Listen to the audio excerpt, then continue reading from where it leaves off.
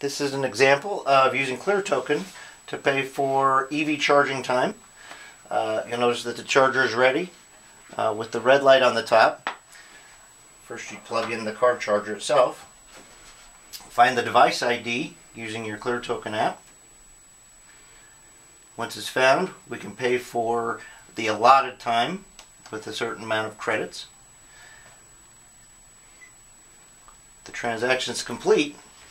The green light will stay on for how much time you've paid for charging the vehicle, and when it's complete, the green light will turn off, the red light will turn on showing that it's completed and ready, and that's it.